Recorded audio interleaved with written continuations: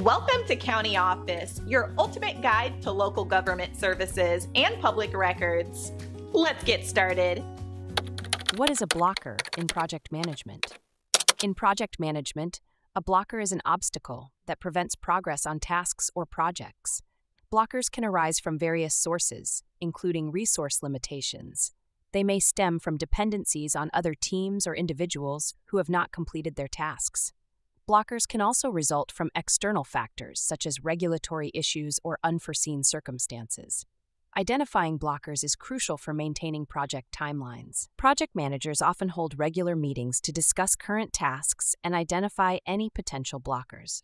Effective communication is essential to address these issues promptly.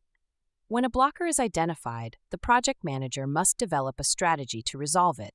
This may involve reallocating resources or seeking assistance from other teams. The goal is to minimize the impact of the blocker on the overall project timeline. Blockers can vary in severity, with some being minor inconveniences and others posing significant risks to project success. Understanding the nature of a blocker is key to effective project management. By addressing blockers swiftly, teams can ensure smoother project execution and enhance productivity.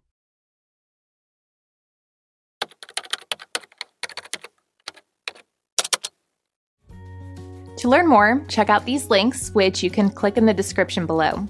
And feel free to comment your questions. We're here to help. Thanks for tuning into our video. Please like and subscribe and leave a comment below. See you in the next video.